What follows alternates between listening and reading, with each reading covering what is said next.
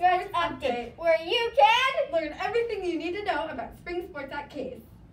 Hi, Coach Eddie! Hi, it's great to be here. I'm really happy to be here. Thanks for having me. So my first question for you is regarding this trophy plaque. Why did you bring it? Oh, this little thing? Well, I'm glad you asked. If you look at this, it's a futsal trophy for girls futsal, and it says Case 2019 as the last champion on the trophy. And this team was a team of 6th grade girls who are now freshmen in high school. And that was the last time we played futsal because of the pandemic. Yeah, they were undefeated and they won the JV championship in 2019. And as you can see, that's the last entry we have here on the trophy. So it's been 2 long years and it's almost 2 years to the day. And I'm really excited about starting futsal back up. And interest couldn't be higher. And I'm really excited for the upcoming season. So, yeah, hopefully we can defend our 2019 title.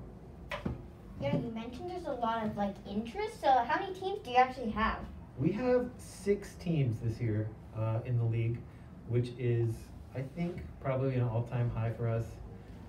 So I'm really excited about that. Futsal is a popular sport, and yeah, we have very high participation this year. So. Nice. Where will the games be held? I'm glad you asked. The games will be held at our new beautiful gym on 19th Avenue. They are going to be amazing. At this time, we are not anticipating having spectators, but if the COVID rules change, we will. And you can always watch the games on a live stream, and the link is on the Power School Athletics page. So, Power School Athletics page, in the upper right-hand corner, there is a link to live stream the home games. You can check out all our home games from 19th Avenue. Nice. How do you think your teams are going to do this season? I have very high hopes. We have a lot of good futsal players. We have a lot of energy. We have a lot of excitement. And so I think our teams are going to perform really well. Traditionally, we've performed really well. In this year, 2019, you can see we have the girls champ. The boys were runners-up that year, so the boys were no slouch. And I think this year I think we're looking to pick up where we left off. We have a lot of good players, a lot of sibling action in there. So it's we got a deep pool of futsal talent. Yeah, nice. Well, thank you, Coach. Yeah. And that is the Spring Sports Update! Dun, dun,